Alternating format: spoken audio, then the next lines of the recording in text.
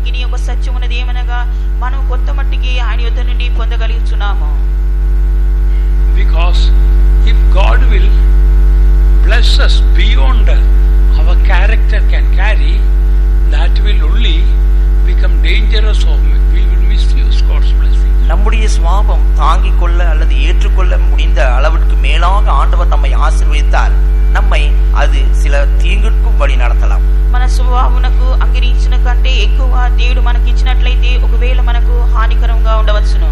Suppose you can give a boy, about 5-year-old boy, you can give 10 rupees or 5 rupees. He can buy balloons, he can buy some sweets. ஒரு 5 வயது சிறுவனை வைத்துக் கொள்ளுங்கள். நாம் அவனுக்கு ஒருவேளை ஒரு 10 ரூபாய் தரலாம். ஏனென்றால் அவன் சென்று சில மிட்டாய்களை வாங்கலாம் அல்லது சில பலூன்களை வாங்கலாம். ఒక 5 సంవత్సరాల చిన్న అబ్బాయిని మనం చూసినట్లయితే అతనికి ఒక 10 రూపాయలు ఇచ్చినట్లయితే అతడు మిఠాయిలు లేక బుక్కలను కొనును. But you cannot give 1 lakh rupees into his hand. He will not know how to use it. அந்த சிறுவனிடத்தில் நீங்கள் சென்று 1 லட்சம் ரூபாய் நீங்கள் அவனிடத்தில் தர முடியாது. ஏனென்றால் அந்த 1 லட்சம் ரூபாயை வைத்துக் கொண்டு என்ன செலவு செய்வது, எவ்விதமாக செலவு செய்வது என்று அவனுக்கு அறிவில்லை. ఆ చిన్న బాలుని యొద్ద మనము 1,00,000 రూపాయలు ఇవ్వలేము. ఎందుకనగా ఆ చిన్న బాలునికి ఇచ్చినట్లయితే ఆ డబ్బుని ఏ విధంగా ఖర్చు చేయవలనో వ్యయం చేయవలనో తెలియదు. He can bless us only as much as we can carry. இது போலவே தேவனும் கூட நாம் எந்த அளவுக்கு ஆசீர்வாதங்களை தாங்கிக் கொள்ள சுமக்க முடியுமோ அந்த அளவுக்கு தான் நம்மை ஆசீர்வதிக்க முடியும். మన జీవితం కూడా మనం ఎంతగా మోసుకొనగలమో లేక తీసుకొనగలమో అంతగానే దేవుడు మనల్ని ఆశీర్వదించగలరు. So as our divine character grows, according to that is abundance of blessings will come. ஆகவே நாம் அறிந்து கொள்ள வேண்டியதான சத்தியம் விஷயம் என்னவென்றால் நம்முடைய திவ்ய சுபாவம் எந்த அளவுக்கு வளர்ச்சி அடைகிறதோ அந்த அளவுக்கு தான் దేవుடைய ఆశీర్వాదங்களை நாம் நிரப்பிக் கொள்ளலாம். మనం ఒక సత్యంని తెలుసుకొనవలెను. మన దివ్య స్వభావం ఎంతవరకు రూపింపబడుచున్నదో అంతవరకు దేవుని ఆశీర్వాదములను మనం పొందగలము. Read Psalm 68 verse 19. 68వ సంగీతం 19వ వచనం వాసియండి. 68వ కీర్తన 19వ వాక్యము.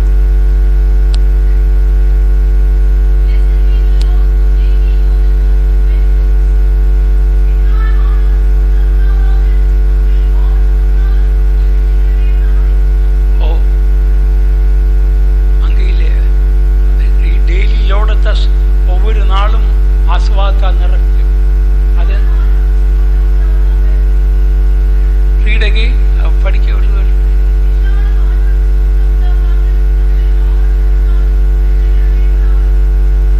அது அவ்வளோ clear. English daily loadeth us with benefits. நம்மை అనుదినமும் நன்மையினால் நிரப்புகிறார். అనుదినము మనల్ని మేలుల చేత నింపుచున్నాడు. So he wants to bless us abundantly. ஆகவே நம்முடைய தேவன் நம்மை நிறைவாக ஆசீர்வதிக்க வாஞ்சிக்கின்றார். మన దేవుడు అత్యధికంగా ఆశీర్వదించవాలని కోరుచున్నాడు. Problem is that we cannot take it. ஆனால் பிரச்சனை என்ன? நாம் அதை ஏற்றுக்கொள்ள சுமக்க முடியாது. సమస్య ఏమనగా మనము దాన్ని తీసుకొనలేము లేక మోయలేము. We will think, see that person is blessed so much. Lord, why don't you bless me like that? நாம் ஒருவேளை யோசிக்கலாம், ஆண்டவரே அந்த நபர் இவ்வளவாக ஆசீர்வதிக்கப்பட்டாரே, நான் தான் இப்படி இருக்கிறேன், ஏன் என்னையும் ஆசீர்வதிக்க கூடாது என்று யோசிக்கலாம். మనం ఒకవేళ తలంచవచ్చును, ప్రభువా ఎందుకు ఆ వ్యక్తిని అంతగా ఆశీర్వదించున్నావు, నన్ను ఆశీర్వదించలేదని మనం తలంచవచ్చు. A 6 months old baby you can feed with milk, but if you give biryani, the child will be choked into death. நாம் ஒரு 6 மாத குழந்தையை எடுத்துக்கொள்வோம், அதற்கு பால் தான் தர முடியும். அதுக்கு மாறாக நாம் பிரியாணி கொடுத்தோம் என்றால் அது தொண்டையில் ஏறி அது மூச்சு முட்டி செத்துவிடும். 6 నెలల పసిబిడ్డను చూసినట్లయితే ఆ బిడ్డకు మనం పాలు ఇవ్వగలం, కానీ ఒకవేళ బిర్యానీ ఇచ్చినట్లయితే అది గొంతులో పోయి చనిపోవును. We should not think why God is not loving me, like that person is blessed, this person is blessed. God knows how much we can carry. நாம் யோசிக்க கூடாது, அந்த நபர் இவ்வளவாக ஆசீர்வதிக்கப்பட்டிருக்கிறார், இவர் இவ்வளவாக ஆசீர்வதிக்கப்பட்டிருக்கிறார், ஏன் தேவன் என்னை அந்த அளவுக்கு நேசிக்கவில்லை, அது இவ்வாறு நாம் யோசிக்க கூடாது. ஏனென்றால் நாம் ஏற்றுக்கொள்ளக்கூடியதான ஒரு அளவு உண்டு. దేవుడు ఎందుకు ఆ వ్యక్తిని ఎక్కువ ప్రేమించున్నాడు, ఈ వ్యక్తిని ఎక్కువ ఆశీర్వదించున్నాడని ఆ విధంగా తలవంచవద్దు. ఎందుకనగా మనం మోసుకున్నది మనకు తెలియను, అర్థవంతమే మనం పొందగలము. So important thing is that our character should be changed. ஆகவே முக்கியமான விஷயம் நம்முடைய சுபாவம் மறுரூபம் ஆக வேண்டும். ప్రాముఖ్యమైన విషయం ఏమనగా మన స్వభావము మార్చబడవలేను. For example, God on his throne, all the angels come and bow down and praise him. All saints praise our God. நம்முடைய தேவனை குறித்த அறிவோம். அவர் சிங்காசனத்தில் வீற்றிருக்கிறார். எல்லா தூதர்களும் தலை வணங்கி அவரை உயர்த்துகிறார்கள். பரிசுத்தவான்கள் கூட அவரை துதித்து போற்றுகிறார்கள். మన ప్రభువును చూచినట్లయితే ఆయన సింహాసనం మీద అధిష్ఠించి ఉన్నాడు. సర్వదూతలను పరిశుద్ధులను ఆయనకు సాష్టాంగ నమస్కారం చేసి స్తుతించెదరు. God can take all the praise of all the angels and saints. தேவன் எல்லா தூதர்களும் எல்லா பரிசுத்தவான்களையும் துதிகளையும் அவர் ஏற்றுக்கொள்ள முடியும். అయితే దేవుడు సమస్త దూతల యొక్కయు పరిశుద్ధుల యొక్కయు స్తుతులను అంగీకరించగలడు. Why? ஏன்? ఎందుకు? Can anybody say why God is able to take all the praise of all angels and saints? எல்லா தூதர்கள் பரிசுத்தவான்களுடைய துதிகளை அவர் ஏற்றுக்கொள்ள முடியும் என்பதற்கு ஆதாரம் அல்லது காரணம் என்ன சொல்ல முடியுமா? దూతల యొక్కయు లేక పరిశుద్ధులందరి యొక్కయు స్తుతులను ఆయన అంగీకరించున్నాడు. కారణం ఏమిటి? Not because he is God. அவர் தேவனாய் இருக்கிறபடினால் அல்ல. ఆయన దేవుడై ఉన్నందున కాదు. Can you guess what could be the reason he can take the praises of all angels and all the men? எல்லா தூதர்கள் எல்லா மனுஷர்கள் பரிசுத்தவான்களுடைய துதிகளை ஏற்றுக்கொள்கிறாரே, அதனுடைய காரணம் என்ன? దూతలందరూ మనుషులందరూ దేవుని యొక్క స్తుతులను అంగీకరించున్నారు. దానికి కారణం ఏమి? Because God is humble. ஏனென்றால் தேவன் தாழ்மையுள்ளவர். ఎందుకనగా దేవుడు తగ్గింపు గల లేక దీనుడై ఉన్నాడు. If 100 people are going to praise you, what will happen to you? 100 பேர் உங்களை praise me, what will happen to me? உங்களை அல்லது என்னை போற்றினால் என்னுடைய நிலவரம் எவ்வாறு இருக்கும்? నన్ను లేక మిమ్ములను ఎవరైనా 100 మంది మిమ్ములను స్తుతి పొగిడినట్లయితే ఏం జరుగును? I will become really proud. நான் மெய்யாகவே பெருமைக்காரனாய் மாறிவிடுவேன். నేను నిజంగానే గర్విష్ఠునిగా మారుదును. I will not be able to take it. நான் அதை ஏற்றுக்கொள்ள என்னால் தாங்க முடியாது. అది నేను తీసుకొనలేను. Because character has not come to that level. ஏனென்றால் என்னுடைய சுபாவம் அந்த அளவுக்கு வளர்ச்சி அடையவில்லை. ఎందుకనగా నా యొక్క స్వభావం ఆ స్థితికి రాలేదు. God's word says, blessed be the Lord who has blessed us with all spiritual blessings in heavenly places in Christ Jesus. கிறிஸ்து இயேசுவுக்குள்ளாக சகலவிதமான பரலோகத்தில் இருக்கிறதான உன்னதங்கள் இருக்கிறதான ஆசீர்வாதங்களால் நம்மை ஆசீர்வதித்திருக்கிறார் என்று வசனம் கூறுகிறது. ప్రభువైన యేసుక్రీస్తు ద్వారా పరలోక సంబంధమైన ప్రతి ఆశీర్వాదములను మనం పొంది ఉన్నామని దేవుని వాక్యంలో చదువుచున్నాము. So in the training center, beloved ones, our greatest need, we should learn the doctrine and all. Our character should be changed. ஆகவே இந்த பயிற்சி முகாமில் ஒரு கோணத்தில் பார்த்தால் நாம் உபதேசங்கள் சத்தியங்களை கற்றுக்கொள்ளதான் வேண்டும். ஆனால் அதை காட்டிலும் முக்கியமானது நம்முடைய சுபாவம் மாற்றப்பட வேண்டும். ఈ తర్ఫీది కాలమందు ఒక భాగం చూసినట్లయితే మన ఉపదేశంలో సత్యం నేర్చుకొనుచున్నాము. అయినప్పటికీ ప్రియులారా మన స్వభావమును కట్టిలేపుకొనవలెను. As our character is transformed to the character of Christ, then he will give us so much of blessings as much as we can carry. நம்முடைய சுபாவம் கிறிஸ்து இயேசுவுடைய சுபாவத்துக்கு ஒப்பனையாக மறுரூபம் அல்லது மாற்றப்படும் பொழுது அவர் நம்மை நிறைவாக நாம் ஏற்றுக்கொள்ள முடிகிறதான அந்த அளவுக்கு நம்மை ஆசீர்வதிப்பார். మనము క్రీస్తు యొక్క స్వరూపమునకు సమరూపముగా మార్చబడినప్పుడు దేవుడు మనకు అత్యధికమైన ఆశీర్వాదముల చేత నింపును. Now read verses 2 to 6 Genesis 44. ஆதியாகமம் 44ஆம் அதிகாரம் 2 6 வசனம் முடிய. ఆదికాండము 44వ అధ్యాయము 2వ వాక్యం నుండి 6వ వాక్యం వరకు.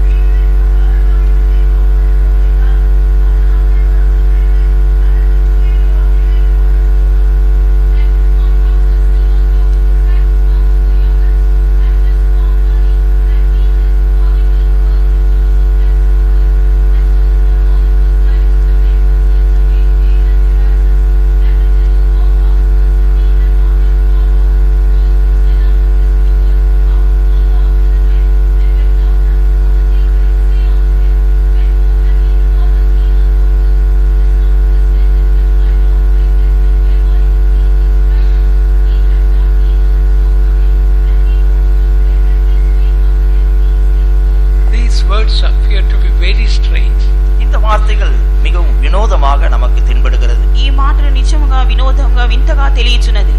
Joseph told the steward, please, rather there is no need of please.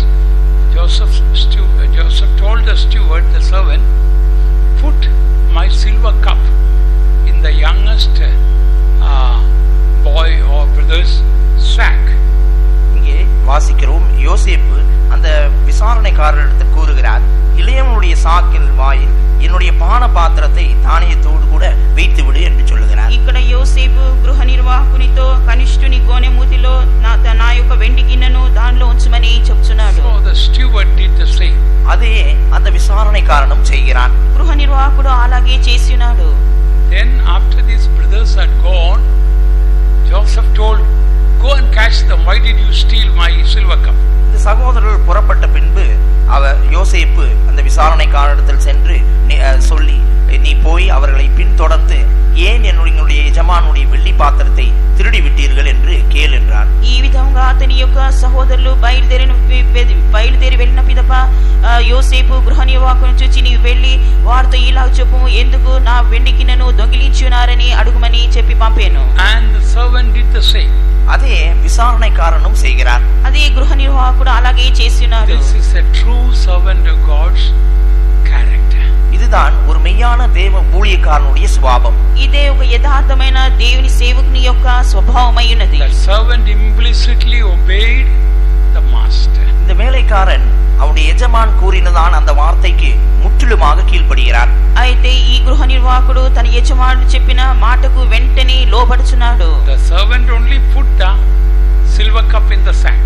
அந்த விசாரணைக்காரன் தான் இந்த பான பாத்திரத்தை அந்த சாக்கில் வைத்தான். ఈ గృహ నిర్వాహకుడే ఆ వెండి గిన్నెను ఈ గోనె మూతిలో వేసి ఉన్నాడు. And the same servant goes and asks, why did you steal my master's silver cup? அதே வேலைக்காரன் தான் சென்று சகோதரரிடத்தில் ஏன் என்னுடைய எஜமானுடைய வெள்ளி பான பாத்திரத்தை திருடி விட்டீர்கள் என்று கேட்கிறார். అదే గృహ నిర్వాహకుడు వెళ్ళి, ఎందుకు నా ప్రభు యొక్క ఆ వెండి గిన్నెను మీరు దొంగిలించున్నారని అడుగుచున్నాడు. The servant, if he had used his common sense, will say, what is his master telling? The master told me to put the silver cup in the sack. Now the master says, go and catch them. Why did you steal my silver cup? What is this? அந்த ஊழியக்காரன் வேலைக்காரன் யோசித்திருக்கலாம், ஏன் என்னுடைய எஜமான் தானே இந்த பாத்திரத்தை அந்த சாக்கில் வைக்க சொன்னார், இப்பொழுது சென்று பின்தொடர்ந்து அவர்களை பிடித்து ஏன் திருடுகிறீர்கள் என்று கேட்கிறாரே என்று இப்படியாக அவனுடைய சுய புத்தியில் யோசித்திருக்கலாம். ఈ గృహ నిర్వాహకుడు ఇలాగూ తలంచిండవచ్చును, నా యజమానుడే కదా ఈ వెండి గిన్నెను తీసుకెళ్లి ఆ గోనెలో వేయమని చెప్పినాడు, ఇప్పుడు ఎందుకు వారు వెంబడి వెళ్లి ఈలాగు మీరు తీసుకొని వెళ్ళుచున్నారని అడుగుతున్నాడని ఎందుకు తలంచి ఉండవచ్చును. No, servant of Joseph implicitly obeyed the words of Joseph. ஆனால் யோசேப்புடைய வேலைக்காரனோ யோசேப்பு கூறினதான வார்த்தைக்கு ముచ్చులుமாக కీల్పడిகிறார். అయితే యోసేపు యొక్క దాసుడు లేక గృహ నిర్వాహకుడు యోసేపు ఏ విధంగా చెప్పినాడో ఆ విధంగా సంపూర్ణంగా విధేయుడాయెను. We should have this character. நமக்கும் கூட இந்த స్వభావం தேவை. మనకు కూడా ఈ స్వభావము అవసరమైనది. Whatever our elders say, without doubting, without using our wisdom, we must learn to obey them. நம்முடைய நடத்திப்புக்காரர்கள் என்ன கூறுகிறார்களோ அதை நாம் முற்றிலும் செய்ய வேண்டும். நம்முடைய ஞானத்தையோ நம்முடைய புத்தியோ ప్రయోజనపడకూడదు. కాబట్టి మన నాయకులు లేక నడిపింపు వారు ఏదైనా చెప్పినట్లయితే మనం సందేహించక మన జ్ఞానమును ఉపయోగించుకొనకుండా వెంటనే మనం వారికి సంపూర్ణంగా లోబడవలేను. God's foolishness is wiser than the wisdom of men. దేవుని మదినం మనుషులుడి జ్ఞానத்தை కాటిலும் మేలానది. దేవుని యొక్క బుద్ధిహీనత అన్నది మనుషుని జ్ఞానం కంటే ఎక్కువైనది. I will say it again. God's foolishness is wiser than the wisdom of men. దేవుని మదినం మనుష్య జ్ఞానத்தை కాటిலும் పెరియది. దేవుని యొక్క బుద్ధిహీనత అన్నది మనుషుని జ్ఞానం కంటే ఎక్కువైనది. Now the steward went and caught these brothers. இப்பொழுது இந்த விசாரணைக்காரன் சென்று இந்த சகோதரர்களை பிடித்து விட்டார். ఇప్పుడు ఈ గృహ నిర్వాహకుడు ఆ సహోదరుల యొద్దకు వెళ్ళి ఉన్నాడు. And the steward asked, open everybody's sack. இப்பொழுது விசாரணைக்காரன் கூறுகிறான், உங்களுடைய சாக்குகளை நீங்கள் திறந்து காட்டுங்கள். ఇప్పుడు ఈ గృహ నిర్వాహకుడు మీ గోనెలన్నీ తెరుడని చెప్తున్నాడు. They quickly started opening the sacks. அவர்களும் உடனே அவரவருடைய சாக்குகளை திறந்தார்கள். వెంటనే వారు గోనెల యొక్క మూతలను తెరిచి ఉన్నారు. silver cup was found in the sack of Benjamin. அந்த வெள்ளி பாத்திரம் பென்யமீனுடைய சாக்கில் காணப்பட்டது. ఆ వెండి గిన్నెనున్నది బెంజమిన్ యొక్క గోనెలో కనబడేను. And the brothers read verse 9. 9వ వచనం వాసిக்கும். 9వ వాక్యం చదువుడి.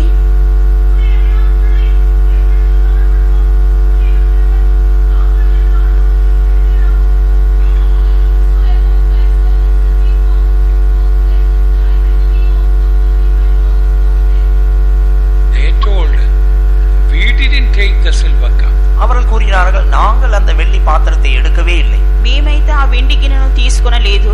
If you found the silver cup in anybody's sack, let that person, we are willing that person to die.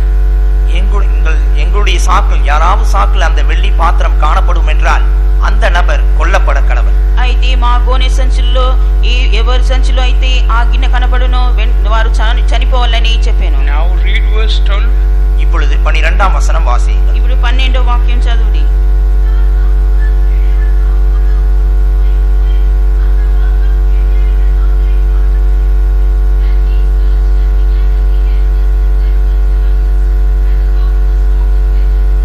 Now Benjamin's sack the silver cup is found. இப்பொழுது அந்த பாத்திரம் பென்யமீனுடைய சாக்கில் காணப்பட்டதாக வாசிக்கிறோம். ఇప్పుడు ఆ వెండి గిన్నె బెన్యామీను గోనెలో దొరికెను. The punishment is that he must die. தண்டனை என்னவென்றால் அவன் மரிக்க வேண்டும். శిక్ష ఏమనగా అతడు చనిపోవలేను. Now we learn a lesson from here. இங்கே இதிலிருந்து நாம் ஒரு பாடம் கற்றுக்கொள்ளலாம். దీని నుండి మనం ఒక పాఠము నేర్చుకొనగలము. Little before only Benjamin was given special favor, special love shown by Joseph. இதற்கு முன்பதாக தான், சற்று முன்பதாக தான் பென்யமீனுக்கு யோசேப்பினால் విశేషமான கவனிப்பு, విశేషமான అన్బు, నేసం கொடுக்கப்பட்டது. కొద్ది ముందుగానే ఈ బెన్యామీనుకు యోసేపు ద్వారా విశేషమైన ప్రేమయు విశేషమైన పరిచారమును ఉండెను. Now afterwards a great trial Benjamin is facing. ஆனால் அதற்கு பின்போ இப்பொழுது ஒரு பெரிய சோதனையை பென்யமீன் சந்திக்கிறார். తదుపరి బెన్యామీను గొప్ప శోధనను ఎదుర్కొనుచున్నాడు. This is the lesson we all have to learn. இந்த பாடத்தை தான் நாம் ஒவ்வொருவரும் கற்றுக்கொள்ள வேண்டும். మనం ప్రతి ఒక్కరము ఈ పాఠమును నేర్చుకొనవలెను. If Joseph has chosen you with a special favor, and if Jesus is showing you special, giving you special blessing, remember you will have special trial. உங்களுடைய ஜீவிதத்திலும் உங்களுடைய இயேசு அல்லது யோசேப்பு விசேஷமான தயவு, விசேஷமான ஆசீர்வாதங்களை தேவன் அவர் தந்திருந்தால் நிச்சயமாக நீங்க அறிந்து கொள்ள வேண்டியதான ஒரு காரியம் உண்டு. அதாவது உங்களுக்கு விசேஷமான சோதனைகளும் உண்டு.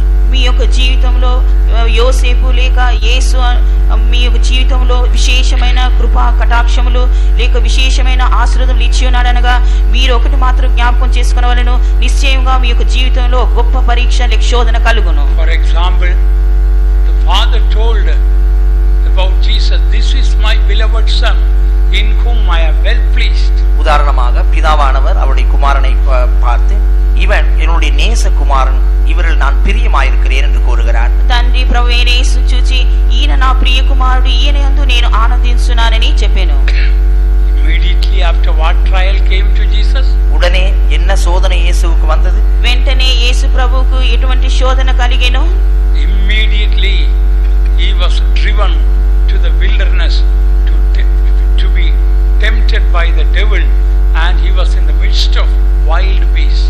சோதனைக்காரனால் சோதிக்கப்படும்படியாக அவர் வனாந்தரத்துக்கு எடுத்து செல்லப்பட்டால் கொடிய மிருகங்கள் மத்தியில் காணப்பட்டார். ఈ ప్రభువైన యేసు అపవాది చేత శోధింపబడుటకు అరణ్యమునకు కొనిపోబడెను. అక్కడ అడవి మృగముల మధ్యలో ఉండెను. You may have a very special calling from God. உங்களுக்கு தேவனிடத்திலிருந்து ஒரு விசேஷமான அழைப்பு இருக்கலாம். మీకు దేవుని యొద్ద నుండి ఒక ప్రత్యేకమైన విశేషమైన పిలుపు ఉండవచ్చును. God must have shown a special favor to you. உங்களுக்கு தேவன் விசேஷமான தயவு காட்டி இருக்கலாம். ఒకవేళ దేవుడుకు మీకు విశేషమైన కటాక్షము లేక కరుణను చూపించవచ్చును. But remember, you will have a greater trial than perhaps anybody else. ஆனால் ஒன்றை ஞாபகத்தில் வைத்துக் கொள்ளுங்கள், மற்றவர்களை காட்டிலும் உங்களுக்கு பெரிதான சோதனைகள் ஏற்படும். ఒకటి మాత్రం మీరు జ్ఞాపకం ఉంచుకొనండి, ఇతరుల కంటే మీకు ఎక్కువ శోధనలు కలుగును. Now Benjamin faces greater trial than any of the brothers. Just one day after, Benjamin was shown greater favor than his brothers. பென்யமீனுக்கு அதிக தயவும் அன்பும் காட்டிய ஒரு நாள் கழித்து அடுத்த நாளே அவன் மற்ற சகோதரரை காட்டிலும் ஒரு பெரிய சோதனையை சந்திக்கின்றான். యోసేపుకు ఎక్కువ ప్రేమయు కరుణా కటాక్షములు చూపించిన ఒక దినం తర్వాతనే ఇతనికి ఈలాగు సహోదరుల కంటే ఎక్కువ శోధన కలిగెను. Now read verse 13. இப்பொழுது 13వ వచనం. ఇప్పుడు 13వ వాక్యము చదువుకుందాము. వాసి.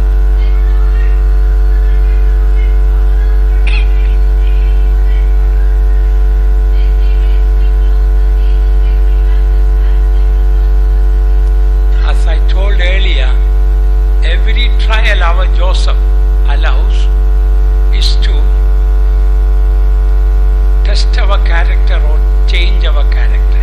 நான் ஏற்கனவே கூறின பிரகாரமாக நம்முடைய ஜீவிதத்தில் நம்முடைய யோசேப்பு அனுமதிக்கிறதான ஒவ்வொரு சோதனையுடைய காரணம் நம்முடைய స్వభావத்தை శోధించుబడియాగ நம்முடைய స్వభావத்தை మార్చుబడియాగ. నేను ముందుగానే చెప్పినాను, యోసేపు మనకు పంపించు ఈ శోధనలన్నీ మన స్వభావాన్ని మార్చుటకు లేక మన స్వభావం రూపాంతరం పొందుటకు.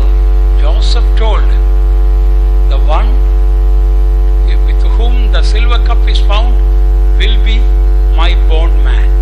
வெள்ளி பாத்திரம் யாருடைய சாக்கில் காணப்படுகிறதோ அவன் எனக்கு అడిమియాగ వేళైకారనాగ இருக்கட்டும் என்று యోసేపు కూరుகிறார். ఈ వెండి గిన్నె ఎవరి గోనె సంచిలో కనబడుచున్నదో వారు నాకు దాసులు అవుతురని ముందుగానే తెలియజేశాను. And you all can go home. மற்றவர்கள் எல்லாம் வீடு திரும்பலாம். మీరందరూ ఇంటికి వెళ్ళవచ్చును. Why did Joseph say that? ஏன் அவ்வாறு யோசேப்பு கூறினார்? ఎందుకు యోసేపు అలాగ చెప్పాను? Joseph wanted to test whether these brothers have brotherly love now. இப்பொழுது இந்த சகோதரர்களுக்கு சகோதர அன்பு உண்டா இல்லையா என்று சோதிப்பதற்காக தான் இவ்வாறு கூறுகிறார். ఈ సహోదరులకు సహోదర ప్రేమ ఉన్నదా లేదా అని పరీక్షించుటకే ఈలాగు చేశాను. 22 years ago they didn't have. 22 ஆண்டுகளுக்கு முன்பதாக இவர்களுக்கு இந்த சகோதர அன்பு அற்றவளாய் காணப்பட்டார்கள். ఈ 22 సంవత్సరములు వారు సహోదర ప్రేమ లేకుండగా ఉండిరి. They hated their younger brother Joseph and put him in the pit and sold him as a slave. அவருடைய இளைய சகோதரனாகிய யோசேப்பை வெறுத்து கூலியில் அவனை போட்டார்கள். அது மட்டுமல்லாமல் அவனை விற்றும் விட்டார்கள்.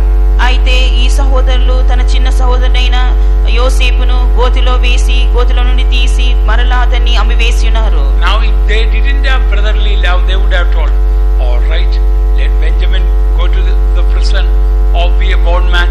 We are free, we will go back home. அவர்களுக்கு சகோதர அன்பு இருந்திராவிட்டால் அவர்கள் இந்த நேரத்திலும் கூட கூறியிருப்பார்கள், பென்யமின் சிறையில் இருக்கட்டும், அவனோட அடிமையாக இருக்கட்டும், நாம் வீடு திரும்பலாம் என்று போயிருப்பார். ఒకవేళ ఈ సహోదరులకు ప్రేమ లేనట్లయితే మన బెన్యామీను చెరసాలలోనికి వెళ్ళనిమో పర్వాలేదని మనం ఇంటికి వెళ్ళిపోదామని ఈలాగు తలంచి ఉండవచ్చు. In this test it was found now these brothers have got brotherly love because they didn't want to leave Benjamin away. They also came to Joseph and told, we also want to be here as bondmen. இந்த சோதனையில் இருந்து விளங்கியதான விஷயம், இந்த சகோதரர்களுக்கு சகோதர அன்பு நிரப்பப்பட்டவர்களாய் காணப்பட்டார்கள். அவர் பென்யமீனை விட்டுவிட்டு இவர்கள் திரும்பி போகவில்லை. இவர்களும் கூட யோசேப்பட்டை வந்து நாங்களும் ఒక అడిమేయలాగా இருப்போம், இங்கேயே தங்கி விடுவோம் என்று கூறுகிறார்கள். ఈ శోధన నుండి మనం ఏం గ్రహించున్నామనగా సహోదర ప్రేమను చూస్తున్నాము. ఈ సహోదరులు తమ తమ్ముని విడిచిపెట్టకుండా మేము ఆయన విడిచిపెట్టలేము, మేము కూడా ఆయనతో కూడా దాసులముగా ఉంటుందని చెప్పి తిరిగి వచ్చిరి. Then Joseph wanted to see whether they genuinely have got love towards their father Jacob. அப்பொழுது யோசேப்பு மெய்யாகவே இந்த சகோதரர்களுக்கு அவருடைய தகப்பனாகிய யாக்கோபிடத்தில் அன்பு உண்டா இல்லையா என்று சோதிக்க அவன் எத்தனைத்தான். యోసేపు కూడా ఈ సహోదరులకు తన తండ్రి అయిన యాకోబు మీద ప్రేమ ఉన్నదా లేదా అని పరీక్షించి శోధించెను. Earlier they didn't have. இதற்கு முன்பதாக அவர்களுக்கு இந்த தகப்பனுடைய அன்பு அற்றவர்களாய் இருந்தார்கள். ముందుగా వీరికి ఇటువంటి తండ్రి ప్రేమను లేకుండా ఉండిరి. And how do we know that? இது எவ்வாறு நாம் அறிவோம்? ఇది ఏ విధంగా మనం గ్రహించగలము? Brothers went and cheated the father and told, your son might have been killed by some wild animals. ஏனென்றால் இந்த சகோதரர் அவருடைய தகப்பனிடத்தில் சென்று, உன்னுடைய குமாரன் ஏதோ காட்டு மிருகங்களால் அவர் கொல்லப்பட்டிருப்பார் என்று கூறுகிறார்கள். ఈ సహోదరుడు వెళ్ళి తన తండ్రితో నీ కుమారుని ఒకవేళ ఏదైనా అడవి మృగములు చీల్చి వేసి ఉండవచ్చని ఈ విధముగా మోసగించి చెప్పిరి. They killed a goat or a lamb and dipped the coat of Joseph in that blood of that goat and went and showed father as if to show that some wild beast might have killed Joseph, so that look at the coat. அவர்கள் செய்ததான காரியம் ஒரு ஆடு அல்லது ஆட்டுக்குட்டியை அடித்து அதனுடைய ரத்தத்தில் அந்த பலவரன் அங்கியை முக்கி அந்த அங்கியை அவருடைய தகப்பனிடத்தில் காண்பித்து பாருங்கள் ரத்த கரை இருக்கிறது, ஏதோ காட்டு மிருகம் உன்னுடைய குமாரனை பச்சித்து போட்டது என்று கூறினார்கள். యోసేపు అంగిని తీసుకొని ఒక మేక పిల్లని చంపి దాని రక్తంలో అంగిని ముంచి ఆ విచిత్రమైన నిలుటంగిని తన తండ్రి యొద్దకు తీసుకొని వెళ్లి చూడు ఇది మాకు దొరికెను, ఇది నీ కుమారుదో లేదో గుర్తుపట్టమని ఈ విధముగా అతనికి తెలియజేసిరి. After cheating the father, what did the sons do? இந்த குமாரர்கள் அவருடைய தகப்பனை வஞ்சித்த பின்பு இவர்கள் என்ன செய்தார்கள்? ఈ విధముగా కుమారులు అతని తండ్రిని మోసగించిన తర్వాత వీరు ఏం చేసిరి? Read 37 verse 34 and 35. ஆதியாகமம் 37ஆம் அதிகாரம் 34 35 వచనங்கள். ఆదికాండము 37వ అధ్యాయము 34 35 వాక్యములను చదువుకుందాము.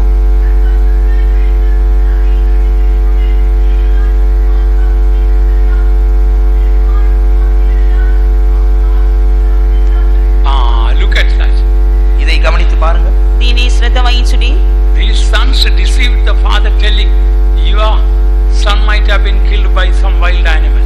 இந்த குமாரர்கள் தான் அவருடைய தகப்பனாரை வஞ்சித்து ஏதோ காட்டு மிருகம் யோசேப்பை பச்சித்து விட்டது என்று கூறினார்கள். యాకోబు కుమారులే తన తండ్రిని వంచించి లేక మోసగించి ఒక దుష్ట మృగము వాని తినివేసి ఉండవచ్చునని చెప్పాను. Then father started crying and mourning like anything. அப்பொழுது தகப்பனாரோ வஸ்திரத்தை கிழித்து அவன் மிகவும் புலம்பினான். అయితే వారి యొక్క తండ్రి యాకోబు తన బట్టలను చింపుకొని అంగలార్చెను. And look at the hypocrisy of the sons.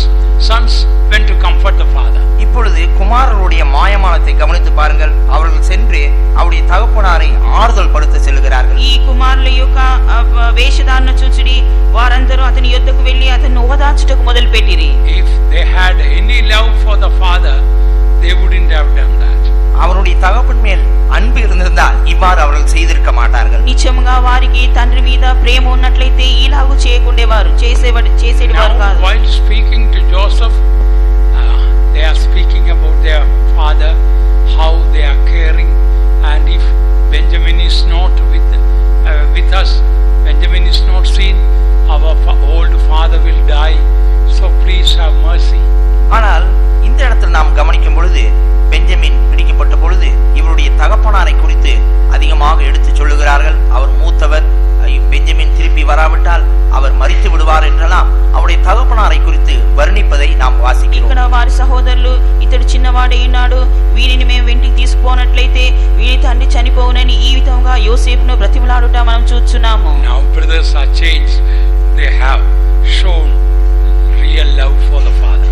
இப்பொழுது இவருடைய சகோதரர்கள் மாறிவிட்டார்கள். அவருடைய தகப்பனிடத்தில் அன்பை வெளிப்படுத்துகிறார்கள். ఇక్కడ అతని సహోదరులు మార్చబడి ఉన్నారు.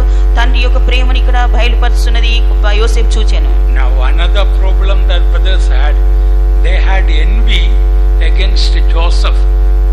Why? Because father loved Joseph more than the other brothers.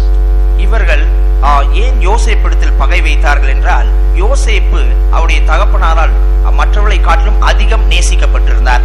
ఈ యోసేపు సహోదరులు యోసేపు మీద ఎందుకు పగపట్టినారంటే ఈయన తండ్రి అతన్ని ఎక్కువ ప్రేమించినందున ఈ విధంగా ద్వేషించి పగపట్టిరి. Now that envy is also gone from the brothers. இப்பொழுது அந்த பகை வைராக்கியம் சகோதரரிடத்திலிருந்து நீக்கப்பட்டது. ఇప్పుడు అటువంటి పగ ద్వేషం అన్నది ఆ సహోదరుల నుండి తొలగిపోయిను. Look at 44 verse 20 and 30. 44ஆம் அதிகாரம் 20ஆம் வசனமும் 44వ అధ్యాయం 30ஆம் వచనం 44వ అధ్యాయము 20వ వాక్యం 30వ వాక్యం.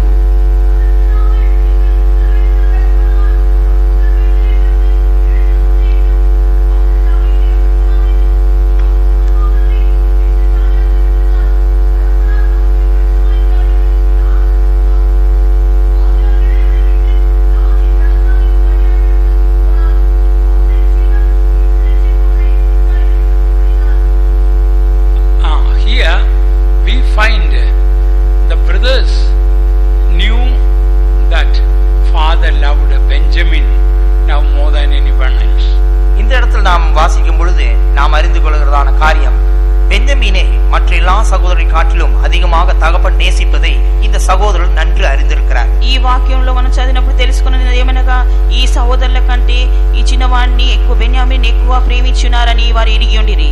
Now they have no problem about that, about the father loving the youngest more. தகப்பனார் no more envy. தகப்பனார் இளையவனாகிய பென்யமீனை அதிகமாக நேசிப்பதை குறித்து இவர்கள் எந்த விதமான பகையோ வைராக்கியமோ இப்பொழுது இவர்களுக்கு கிடையாது. వీరి యొక్క తండ్రి చిన్నవాడైన బెన్యామీను ఎక్కువ ప్రేమించడం వలన వీరికి పగనో ద్వేషమో ఏదియూ లేకుండేను. See, next chapter what we read is very important. Joseph is revealing himself to the brothers. அடுத்த அதிகாரத்தில் மிகவும் முக்கியமான காரியம், யோசேப்பு தன்னை அவருடைய சகோதரர்களுக்கு அறிமுகப்படுத்துகிறான். అయితే తర్వాత అధ్యాయంలో యేసేపు తనను గురించి పరిచయం చేసుకొనుచున్నాడు. Jesus really wants to reveal himself to us.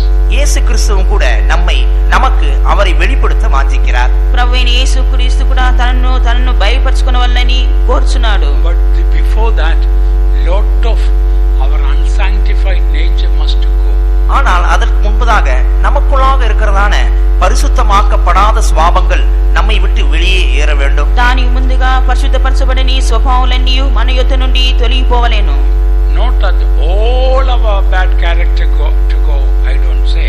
நம்முடைய எல்லா கெட்ட சுபாவங்களும் போய்விடும் என்று நான் சொல்லவில்லை. మన చెడు స్వభావాలన్నీ పోవనని నేను చెప్పలేదు. There must be a deep sanctification if Jesus has to reveal himself to us. ஆனால் ஆண்டவராக இயேசு கிறிஸ்து நமக்கு வெளிப்பட வேண்டும் என்றால் நமக்குள்ளாக ஒரு ஆழமான சுத்திகரிப்பு, பரிசுத்தமாக்குதல் காணப்பட வேண்டும். మన జీవితంలో ప్రభువైన యేసు తన్ను తాను బయలుపరచుకున లేక వెల్లడిపరచుకునవాలంటే మన జీవితంలో లోతైన శుద్ధీకరణ, పరిశుద్ధత అవసరమైనది.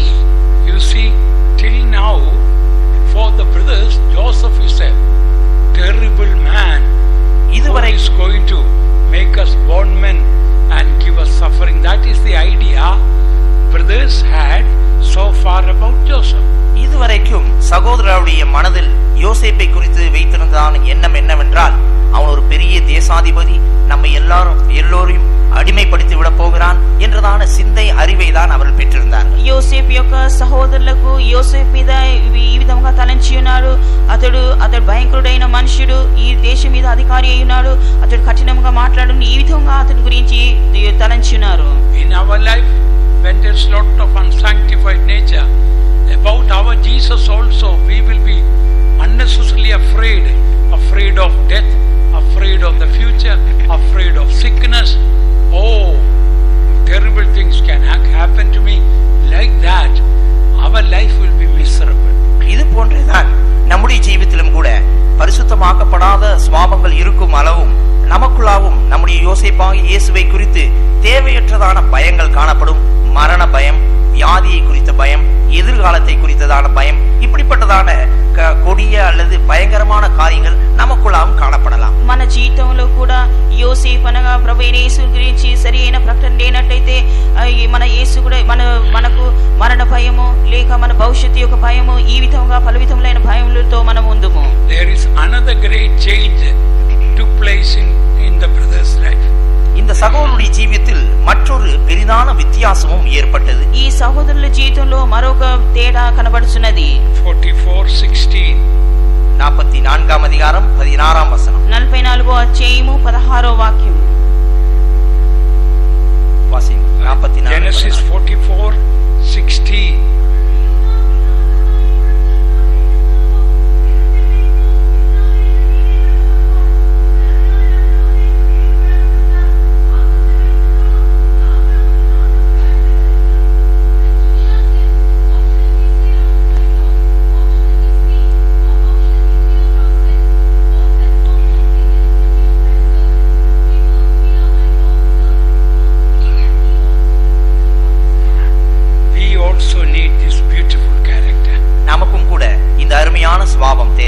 మనకు కూడా ఈ అందమైన స్వభావం అవసరమైనది. When they were caught and brought to Joseph, what did Judah say representing the brothers? அவர்கள் பிடிக்கப்பட்டு யோசேப்பண்டை கொண்டு வரப்பட்ட பொழுது யூதா சகோதரர் எல்லாருடைய நிமித்தமும் பேசியதான வார்த்தைகள் என்ன? వీరు పట్టుబడి యోసేపు యొద్దకు తీసుకొని వచ్చినప్పుడు యూదా ఏం చెప్పాను? What shall we say unto the Lord? நாங்கள் My Lord. எங்களுடைய ஆண்டவரிடத்தில் நாங்கள் என்ன பேசுவோம்? ఏలిన వారితో ఏమి చెప్పగలము? How can we clear ourselves? எங்களுடைய நீதியை நாங்கள் எவ்வாறு விளங்க பண்ணுவோம்? మేము నిర్దోషులమని ఎట్లు కనపరచగలము? We are your servants. நாங்கள் உமது அடிமைகள். మేము మీకు దాసులమై ఉన్నాము. Earlier they had a bad character with regard to this matter. இந்த விஷயத்தை குறித்து இதற்கு முன்பதாக ஒரு கெட்ட தேவையில்லாத ஒரு ஸ்வாபம் அவர்களுக்குள்ளாக காணப்பட்டது. దీని ముందు వారికి ఒక చెడు అయిన అభిప్రాయం ఉండేను.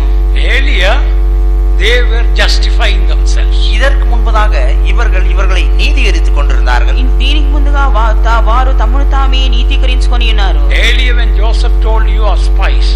இதற்கு முன்பதாக யோசேப்பு கூறுகிறார், நீங்கள் இந்த ஊரை இந்த இடத்தை சோதிப்பதற்காக வந்ததான நபர்கள் என்று கூறுகிறார். అయితే ఈ దేశం చూసుటకై మీరు వేగుల వారై ఉన్నారని చెప్పాను. Oh, immediately they justified themselves. No, we are not spies. We are true men. நாங்கள் வேவுகாரர்கள் அல்ல, நாங்கள் நிஜஸ்தர் என்று இவர்கள் கூறி நீதிகரித்தார்கள். మేము వేగుల వారం కాదు, నిజంగా మేము మనుషులమే అని చెప్పి ఉన్నారు. So immediately they justified themselves. இப்படியாக உடனே இவர்களை நீதிகரித்துக் கொண்டார்கள். ఈ విధముగా వెంటనే వారిని తమను తాము నీతీకరించుకొని. Now that character is changed. ஆனால் இப்பொழுதோ இவருடைய சுபாவம் மாறிவிட்டது. ఇప్పుడైతే స్వభావం మార్చబడేను. They could have justified and told no. We didn't know anything about the silver cup. None of us put it there. We are innocent. Like that they could have justified. இந்த முறையும் கூட இவர்களை நீதிகரித்துக் கொண்டிருக்கலாம். இவர்கள் கூறியிருக்கலாம், நாங்கள் இந்த வெள்ளி பாத்திரத்தை தொடவே இல்லை, நாங்கள் எங்களுடைய சாக்கில் வைக்கவில்லை என்று காரணங்களை சொல்லி இவர்கள் நிஜஸ்தர் என்று நிரூபித்திருக்கலாம். వీరు ఒకవేళ ఆ వెండి గిన్నె మాకు తెలియదు, ఎవరు ఆ గోనె సంచిలో వేసినారో మాకు తెలియదు, మేము నిర్దోషులమని ఈ విధముగా వారు నీతీకరించుకొనవచ్చును.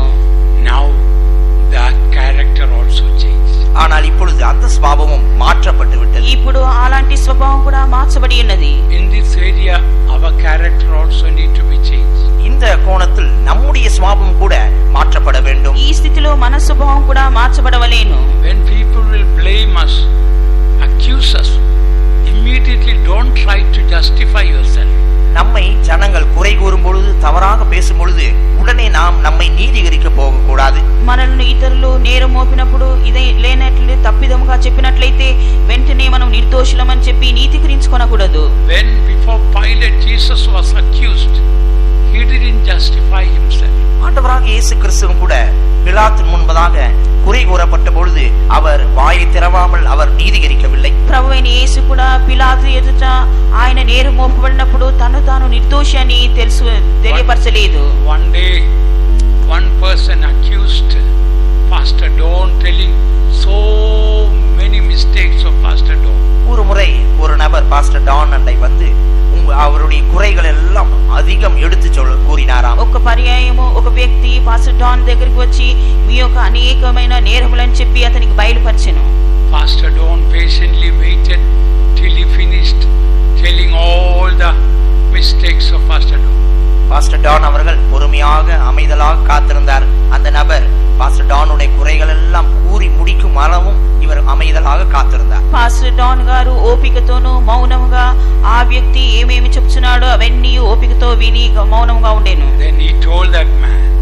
அதற்கு பின்பு பாஸ்டர் டான் அந்த நபரை பார்த்து பேசினார். తదుపరి పాస్టర్ డాన్ గారు ఆ వ్యక్తిని చూచి ఇలాగ చెప్పాను, You only told me about only few mistakes of mine. நீ கூறினதான காரியங்கள் என்னுடைய జీవితంలో இருக்கிறதான சில குறைவுகள் தான். నీవు ఏమైతే తప్పిదములు నేరములు మోపి ఉన్నావో అవి నా జీవితంలో కొన్నిటి మాత్రమే నీవు చెప్పి ఉన్నావని చెప్పాను. I know I have more mistakes than what you told. நீ கூறியதான குறைகளை காட்டிலும் இன்னும் அதிகமான குறைகள் என்னுடைய జీవితంలో இருப்பதை நான் நன்கு அறிவேன். నీవు చెప్పిన దానికంటే అనేక కొరతలను లేక నేరములు నా జీవితంలో కలవని చెప్పాను. Please sit down. I will help you by telling some more of my mistakes. தயவு செய்து அமருங்கள், இன்னும் என்னுடைய குறைகளை நான் எடுத்து சொல்லுகிறேன் என்று கூறினார். I will help you by telling some more of my mistakes. இன்னும் என்னுடைய ஜீவிதத்தில் இருக்கிறதான குறைகளை எடுத்து கூறி உனக்கு உதவி செய்கிறேன் என்று சொன்னார். అతని కూర్చొండబెట్టి కూర్చొనుము నేను ఇంకా నా కొన్ని తప్పిదములు నీకు తెలియజేసేదనని చెప్పాను. That man had to put his head down. அந்த நபரோ வெட்கப்பட்டு தலை குனிந்தார். ఆ మనుషుడైతే సిగ్గుపడి తల క్రిందికి దించుకొనేను. When you are being accused and if you immediately justify, that shows your unsanctified nature. நீங்கள் குறை கூறப்படும் பொழுது நீங்கள் உங்களுடைய நீதியை வெளிப்படுத்துவீர்கள் என்றால் அதனுடைய காரணம் என்னவென்றால் உங்களுக்குள்ளாக பரிசுத்தமாக்கப்படாத சுவாபங்கள் இன்னும் காணப்படுகிறது. ఎవరైనా నీ మీద నేరం మోపినప్పుడు ఆ నేరమును నీవు నిర్దోషమని నీవు తీర్చుకున్నట్లయితే నిజంగా నీవు జీవితంలో పరిశుద్ధపరచబడని స్వభావంలో ఉన్నవని అర్థము. There may be exceptional cases where the Holy Spirit will tell you to tell the real truth for in a particular situation. ஒரு சில நேரங்களில் பரிசுத்த ஆவியானவர் ஒரு குறிப்பிட்டதான சந்தர்ப்பத்தில் சில காரியங்களை அறிக்கையிட கூறுவார். కొన్ని పర్యాయములు పరిశుద్ధాత్మైన వాడు కొన్ని సందర్భములో కొన్ని సత్యములు తెలియజేయమని చెప్పును. Now Joseph told, I am going to keep Benjamin as a bondman. இப்பொழுது யோசேப்பு கூறுகிறார், நான் பென்யமீனை ஒரு அடிமையாக நானே வைத்துக் கொள்ள போகிறேன். ఇప్పుడు యోసేపు చెప్తున్నాడు, ఈ బెన్యామీనును నేను ఒక దాసునిగా ఉంచుకొందునని చెప్పాను. Then Judah told this. அப்பொழுது யூதா இதை கூறுகிறார். అప్పుడు యూదా ఇలాగ పలికెను. Read verse 33. 33వ వచనం వాసియండి. 32 33వ వాక్యం చదువుడి.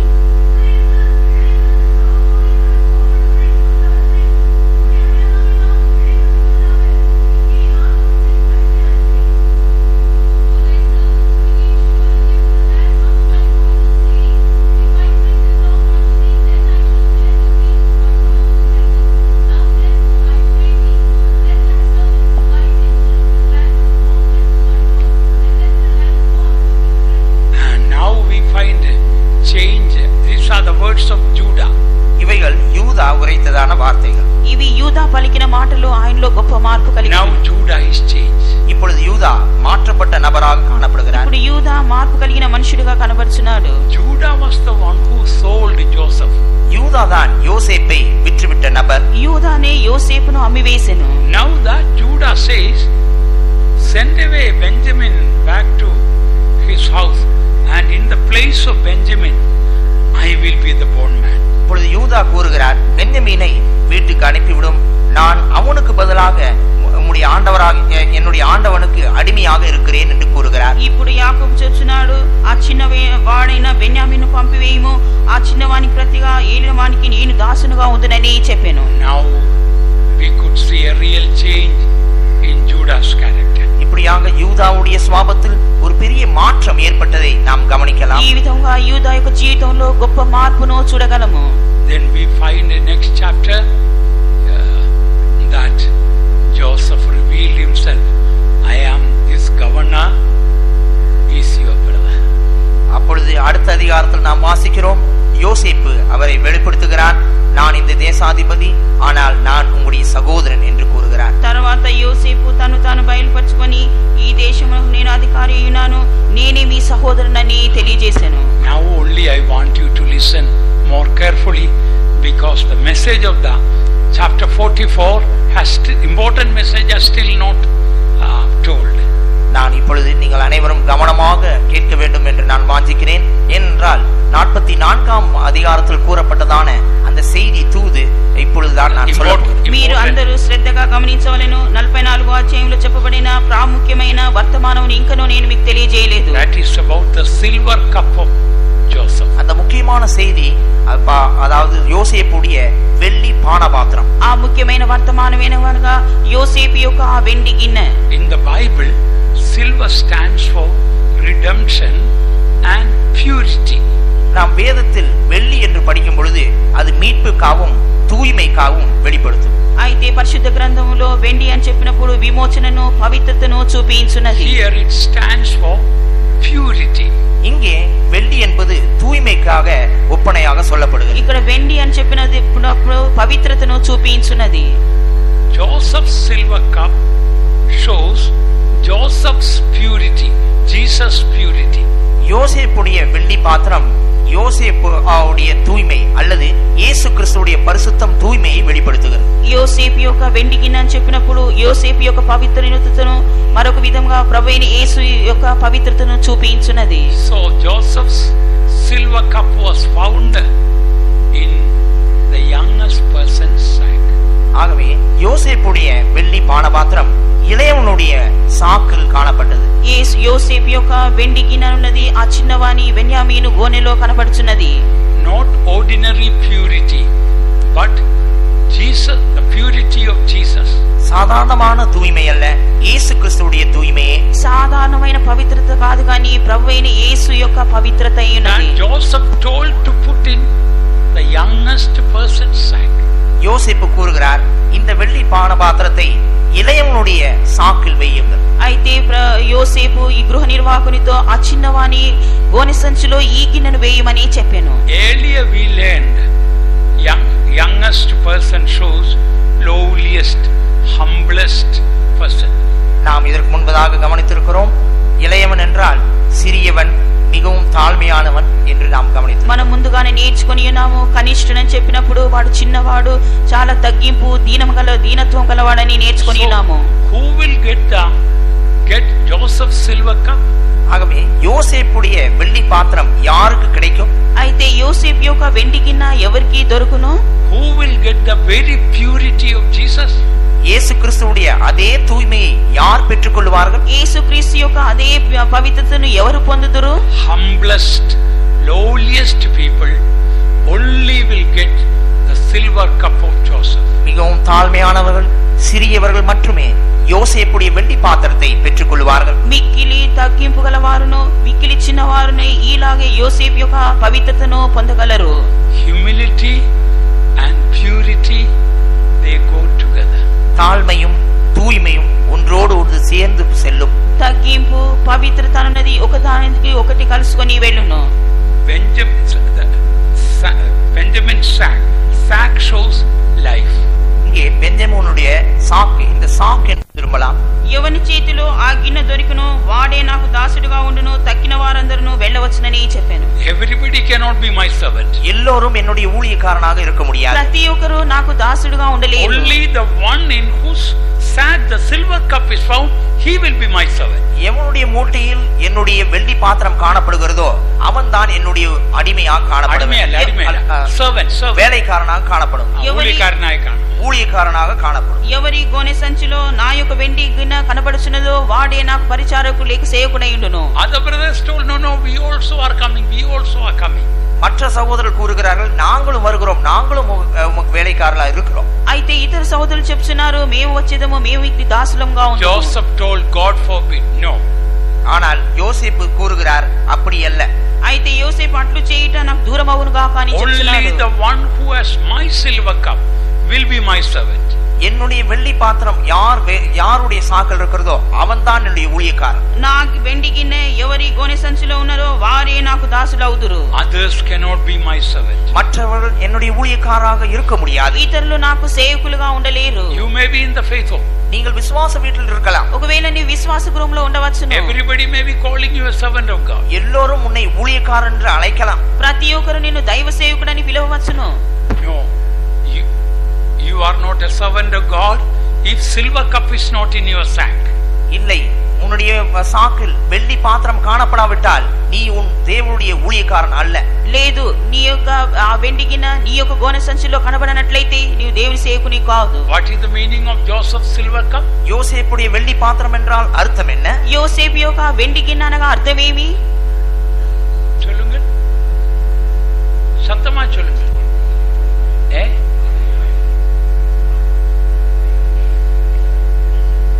இயேசு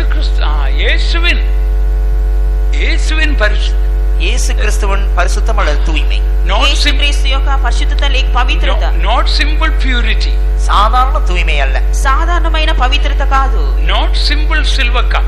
சாதாரணமான வெள்ளி பாத்திரம் அல்ல. సాధారణమైన వెండి గిన్నె కాదు. Silver cup of Joseph. யோசேப்புடைய வெள்ளி பாத்திரம். యోసేపు యొక్క వెండి గిన్నె.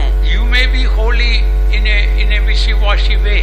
நீங்கள் ஒரு మేల్ పూచాగా ஒரு பரிசுத்தமாக காணப்படலாம். మీరు పై రూపముగా ఒక పరిశుద్ధముగా పవిత్రతగా కనపడవచ్చును. Joseph is looking into a sack. ஆனால் யோசேப்பு உங்களுடைய மூட்டையை தான் உற்று பார்க்கிறார். యోసేపు అయితే మీ గోనె సంచిని చూస్తున్నాడు. Before they opened the sack, all the sacks appeared the same. அந்த சாக்கை திறப்பதற்கு முன்பதாக எல்லா சாக்குகளும் ஒன்றாக தான் காட்சி அளிக்கிறது. గోనెలు తెరిచినప్పుడు అన్నియు ఒకే విధముగా ఉండెను. Everyone's life look the same. எல்லாருடைய ஜீவியம் வெளிப்புற பிரகாரமாக ஒன்றாக தான் காணப்படுகிறது. బాహ్యంగా చూచినప్పుడు ప్రతి ఒక్కరి జీవితము ఒకే విధముగా కనబడును. But our Joseph can see inside the sack. ஆனால் நம்முடைய யோசேப்போ அந்த சாக்குக்குள்ளாக என்ன இருக்கிறது என்று நன்றாக காண்கிறார். అయితే యోసేపు అయితే ఆ గోనె సంచిలో ఏమున్నదని చూస్తున్నాడు. One day our Joseph will ask, open your sack. ஒரு நாள் நம்முடைய யோசேப்பு கூறுவார், உங்களுடைய சாக்கை திறவுము. ఒక దినమున యోసేపు మనతో ఇలా చెప్పును, నీ గోనె సంచిని తెరువుము. Open your life now. உங்களுடைய ஜீவியத்தை திற. నీ యొక్క జీవితమును తెరువుము. Open your heart now. உங்களுடைய இதயத்தை திறந்து விடு. నీ హృదయమును తెరువుము. What are the things inside the sack? அந்த சாக்குக்குள்ளாக என்ன காரியம் காணப்படுகிறது? ఆ గోనెలో ఎటువంటి కార్యములు కనబడుచున్నవి? Is there silver cup inside? வெள்ளி பாத்திரம் காணப்படுகிறதா? ఆ వెండి గిన్నె అందులో కనబడుచున్నదా? Is there silver cup of Joseph inside? யோசேப்புடைய வெள்ளி பாத்திரம் காணப்படுகிறதா? యోసేపు యొక్క వెండి గిన్నె అందులో కనబడుచున్నదా? If not, you are not a servant of God. இல்லாவிட்டால் நீ தேவனுடைய ஊழியக்காரன் அல்ல. అలాగ లేనట్లయితే నీవు దైవ సేవకుని కాదు. Joseph told, only the one in whose sack my silver cup is there, he will be my servant. Others can go away. என்னுடைய வெள்ளி பாத்திரம் யாருடைய சாக்கில் காணப்படுகிறதோ அவனே என்னுடைய ஊழியக்காரனாக இருக்கட்டும், மற்றவள் வீடு திரும்பலாம் என்று யோசேப்பு கூறுகிறார். ఎవరి గోనె సంచిలో నా వెండి గిన్నె కనబడుచున్నదో వారే నాకు దాసులు కావాలెను, తక్కిన వారు వెళ్ళిపోవచ్చునని చెప్పాను. Malachi we read, that day you will discern and see who is my servant and who is not my servant. Please read. மல்கியாவில் நாம் வாசிக்கிறோம், அந்த நாளில் யார் என்னுடைய ஊழியக்காரன் யார் என்னுடைய ஊழியக்காரன் அல்ல என்பதை நீங்கள் அறிவீர்கள். మలాకిలో మనం చూస్తున్నాము, ఆయన సేవకుడు ఎవరో ఆయన సేవకుడు కాని వారు ఎవరో ఆ దినమున చూచిదమని చదువుతున్నాము. 3:18 3వ అధికారం 18వ వచనం. 3వ అధ్యాయము 18వ వాక్యము.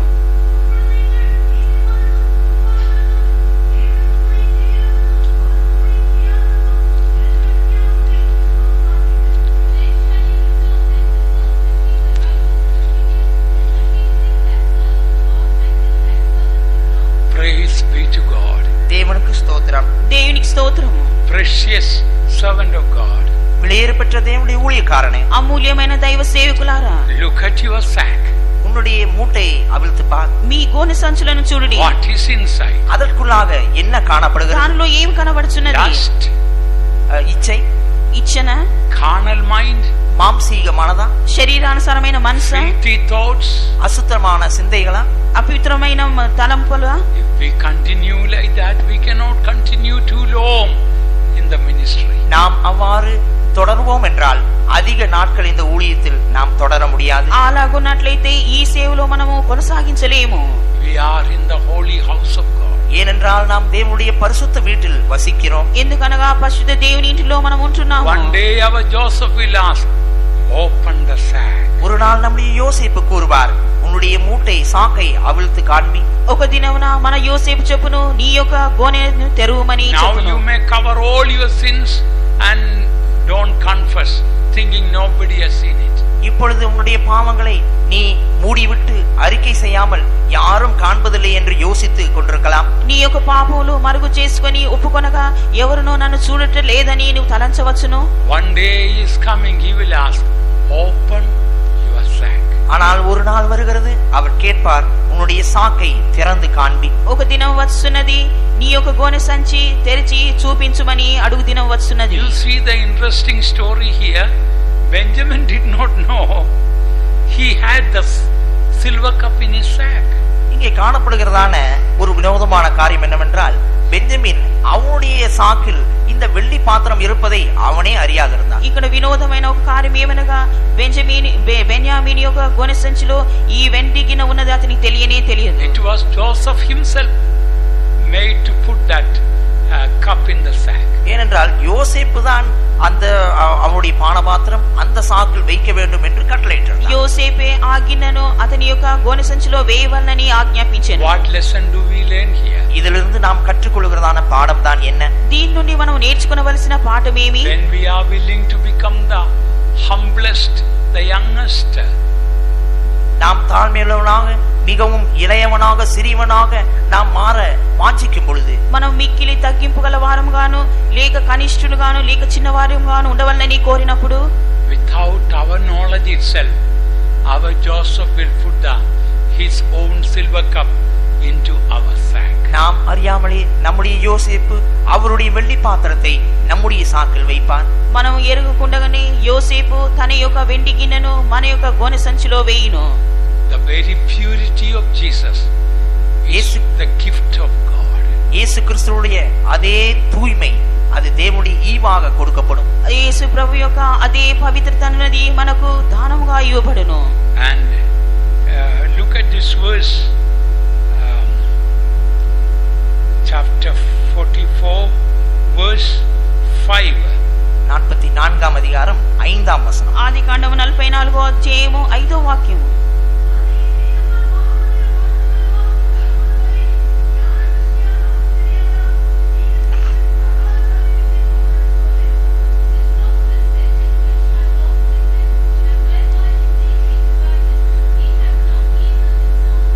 Our Joseph does not drink in any other cup.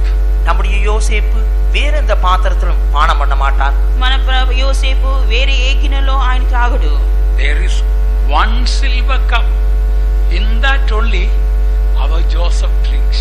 ஒரு வெள்ளி பாத்திரம் உண்டு. அந்த வெள்ளி பாத்திரத்தில் தான் நம்முடைய யோசேப்பு பானம் பண்ணுவார். ఒకే వెండి గిన్నె గలదు. ఆ వెండి గిన్నెలోనే యోసేపు పానము చేయును. Our Joseph, our Jesus has got one thirst to quench. நம்முடைய இயேசுவுக்கு தாகம் தீர்க்கும்படியாக ஒரே தாகம் உண்டு. మన ప్రభువైన యేసు కూడా దాహం తీర్చుటకు ఒకే దాహం దప్పికలదు. Purity. தூய்மை. పవిత్రత. We must also drink in this cup.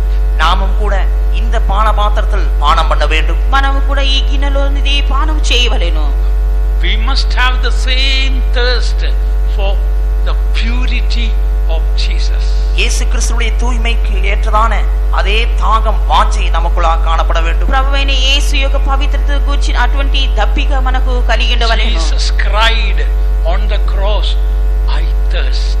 இயேசு கல்வாரி சிலுவையில் கண்ணீர் விட்டு நான் தாகமாய் இருக்கிறேன் என்று கூறுகிறார். ప్రభువైన యేసు ఆ కల్వారి శిలువలో వేలాడుచున్నప్పుడు నేను దప్పికొనియున్నానని చెప్పాను. Even now he is thirsty. இப்பொழுதும் கூட அவர் தாகமாய் காணப்படுகிறார். ఇప్పుడు కూడా ఆయన దప్పికొనియున్నాడు. Now I ask you, what is your thirst? இப்பொழுது நான் உங்களை நோக்கி கேட்கிறேன், உங்களுடைய தாகம் தான் என்ன? ఇప్పుడు నేను మీ తట్టు చూచి మీ యొక్క దాహము లేక దప్పి ఏంటి? Thirsting for the things of the world? இந்த உலகத்தின் లౌకిక కార్యங்களுக்கு தாகமாய் இருக்கிறீரா? ఈ లౌకిక విషయముల కార్యములకు మీరు దాహం కలిగి ఉన్నారా? We must have a great thirst in our heart. நம்முடைய உள்ளத்தில் ஒரு பெரிய தாகம் காணப்பட మన வேண்டும். ఆంతర్యంలో ఒక గొప్ప దప్పిక కనబడవలెను. Lord, I want the very purity of Jesus. ஆண்டவரே, இயேசு கிறிஸ்துவுடைய அதே தூய்மை எனக்கு தேவை. ప్రభువా, యేసుక్రీస్తు యొక్క అదే పవిత్రత నాకు అవసరము. He will see, Bible says, as the deer pants after the water brooks, so my soul thirsteth after thee. மானானது நீரோடைகளை வாஞ்சித்து கதறுமா போல நான் என்னுடைய தாகம் உண்மையில் இருக்கிறது என்று வேதம் கூறுகிறது. దుప్పి నీటి వాగుల కొరకు తృష్ణగొనుచున్నట్టు ప్రభువా నా యొక్క ఆత్మ ప్రాణము తృష్ణగొనుచున్నదని చెప్పుచున్నాడు. Ask the Lord, Lord, I want the very purity of Jesus, the very silver cup of Joseph. நாம் தேவனிடத்தில் வேண்டிக் கொள்வோம், ஆண்டவரே, யோசேப்புடைய வெள்ளி பாத்திரம் இயேசு கிறிஸ்துவுடைய தூய்மை எனக்கு தேவை.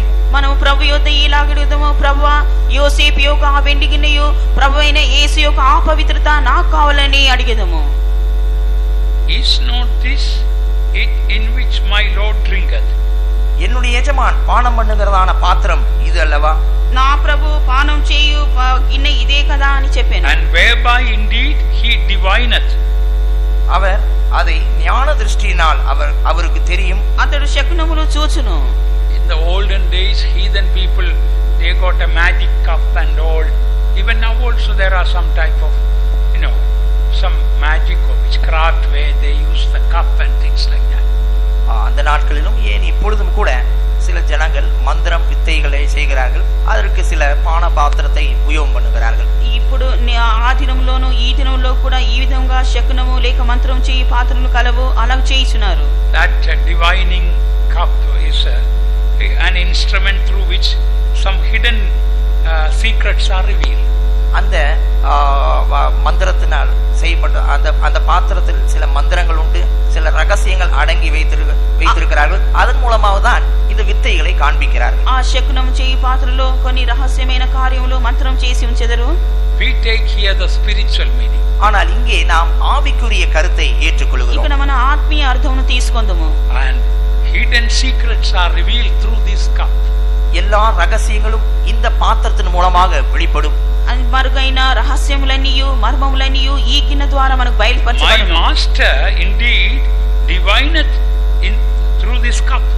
என்னுடைய எஜமான் ஞான திருஷ்டியினால் இந்த பாத்திரத்தின் மூலமாக அறிந்து கொள்கிறான். నా ప్రభు ఈ శకునం ద్వారా దీనిని చూచునని చెప్తున్నాడు. Beloved one, spiritually it is very true. ஆர்வியானவர்களே, ஆவிக்குரிய பிரகாரமாக ரீதியாக இது மெய்தான். నీ ప్రియులారా ఆత్మీయార్థంగా ఇది నిజమైనది. If we have the very purity of Jesus, యేసు క్రీస్తువుடைய அதே தூய்மையை நாம் பெற்றிருந்தால், యేసు ప్రభు యొక్క అదే పవిత్రతను మనం పొందినట్లయితే hidden secrets will be revealed. மறைந்த ரகசியங்கள் நமக்கு வெளிப்படும்.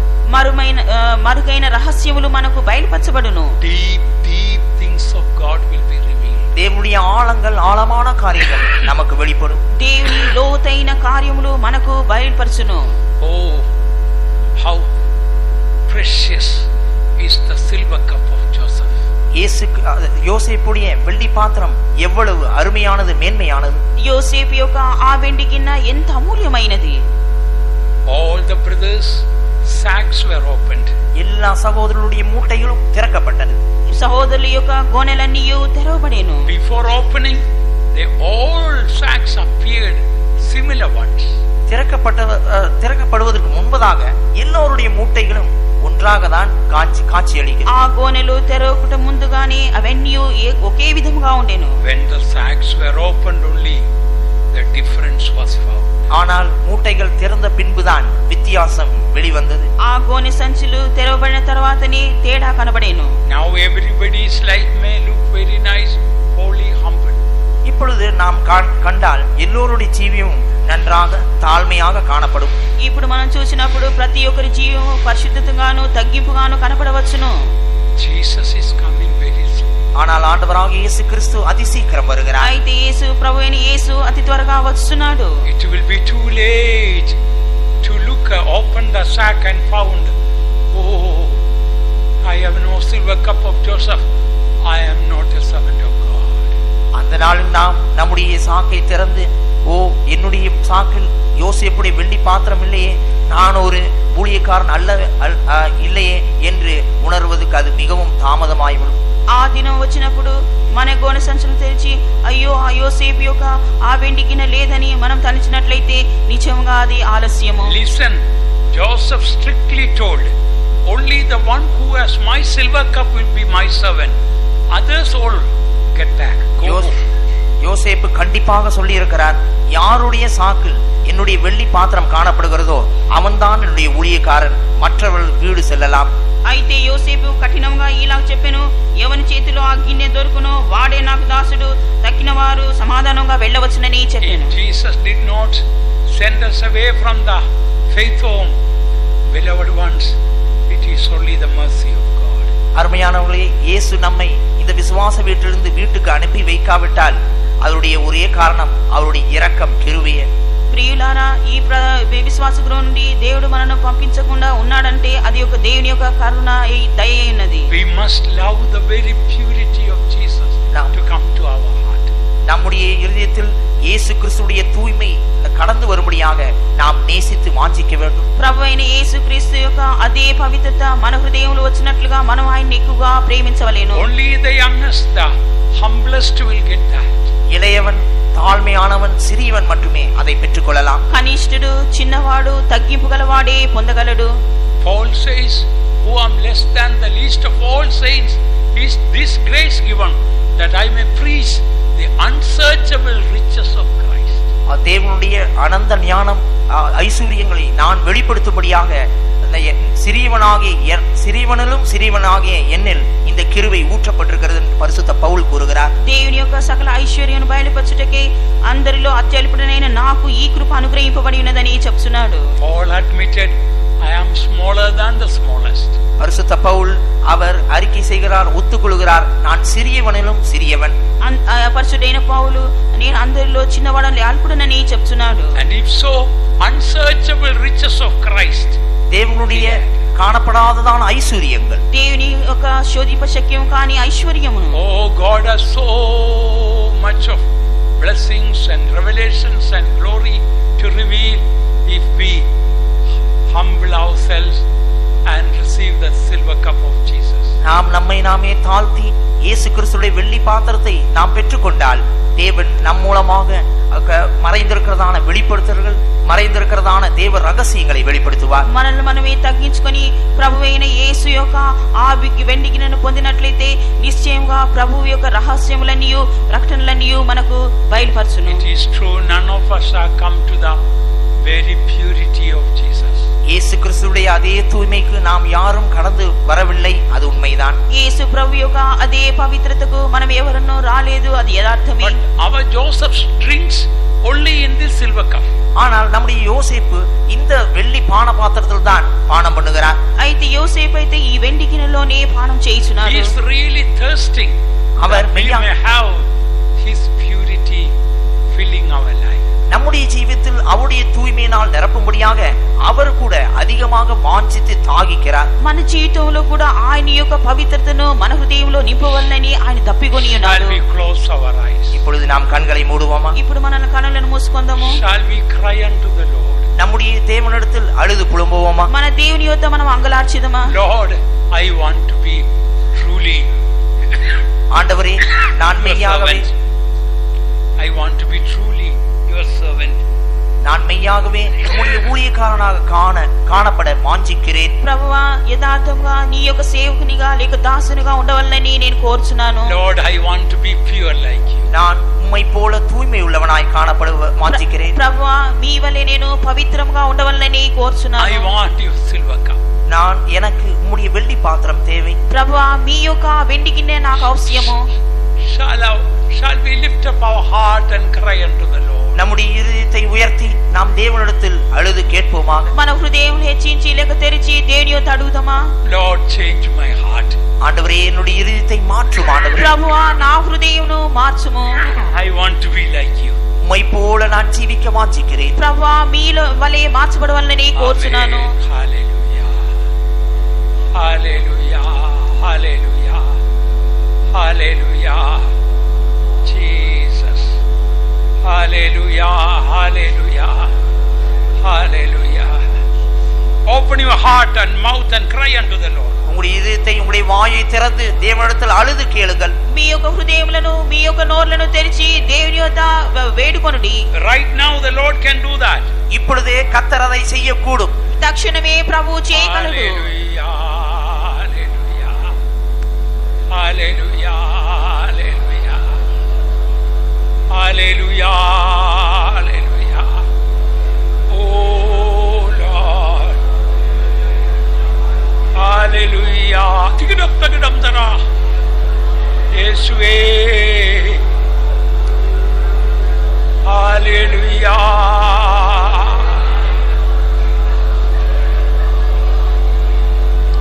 Hallelujah. Hallelujah. Amen. Jesus. Jesus. Jesus. Hallelujah. Hallelujah. Hallelujah. ஆண்டவரே, பரிசுத்தப்படுத்தும் ஆண்டவரே. ஓ, உம்முடைய பரிசுத்தமா வரட்டும் ஆண்டவரே. Hallelujah. Hallelujah. Hallelujah. Hallelujah. Hallelujah. Hallelujah. Hallelujah. Hallelujah,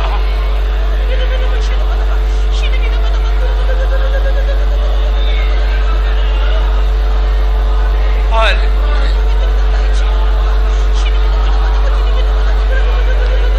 Yeshua, Yeshua, Yeshua,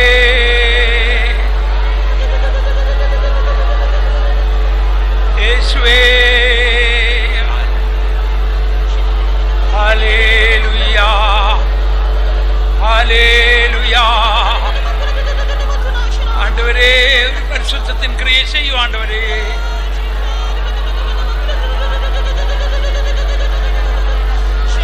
இயேசுவே, ஒரு பரிசுத்தத்தின் கிரியை செய்யும் ஆண்டவரே.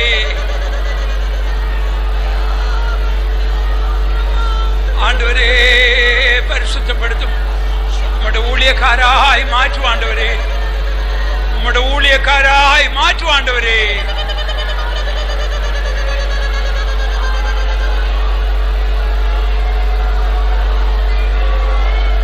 ஹல்லேலூயா. இயேசுவே, ஆண்டவரே, உம்முடைய பரிசுத்தம் எனக்கு தாரும் ஆண்டவரே.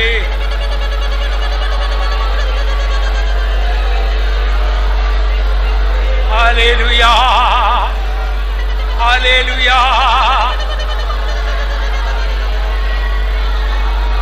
உண்மையாகவே பரிசுத்தப்படுத்தும் ஆண்டவரே. உண்மையாகவே பரிசுத்தப்படுத்தும் ஆண்டவரே.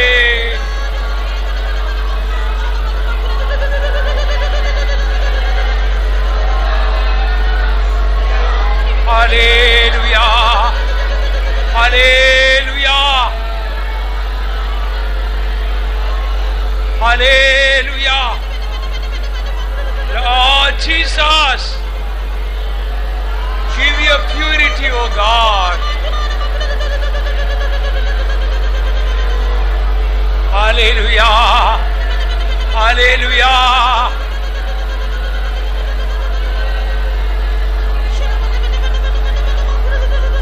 Hallelujah.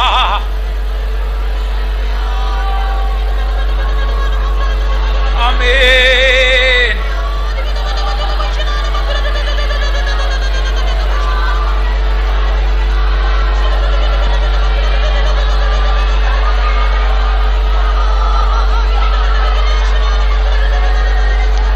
Yeshua. Hallelujah. Hallelujah.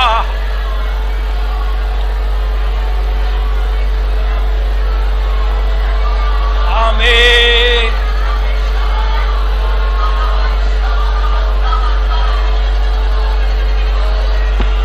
ஒரு கோரஸ் படியுங்கள்.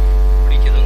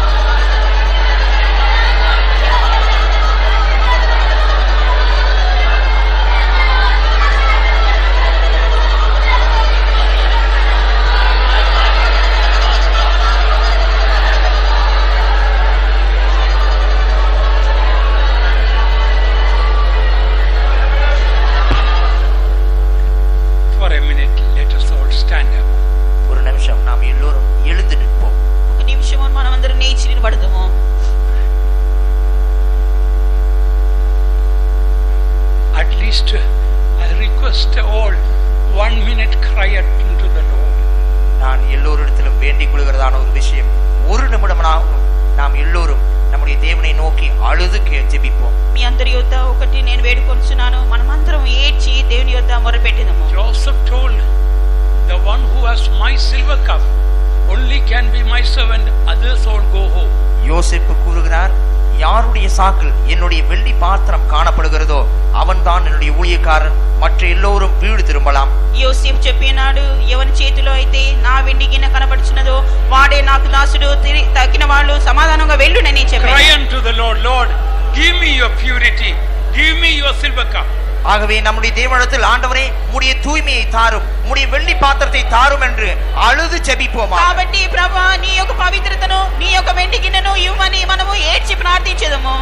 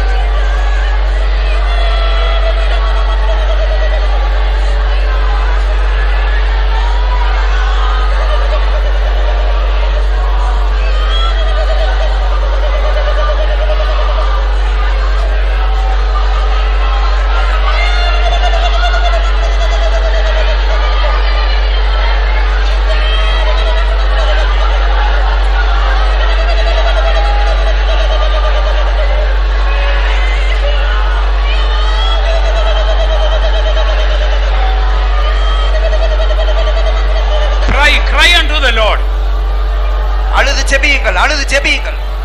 Cry unto the Lord. தேவனிடத்தில் கூக்குரலிடுங்கள். దేవుని యొద్ద మొరపెట్టుడి.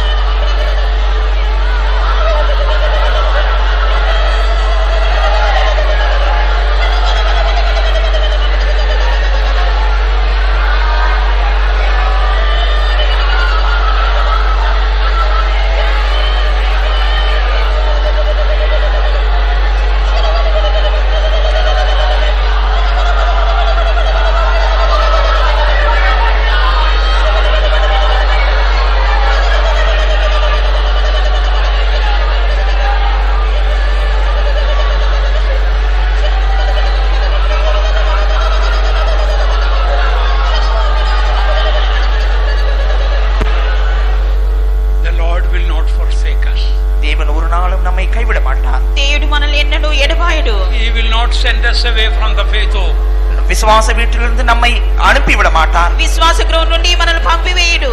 Surely he will give us his silver cup. நிச்சயமாக அவருடைய வெள்ளி பாத்திரத்தை அவர் நமக்கு தருவார். வெள்ளி கப் வினను మనకి ఇచ్చును.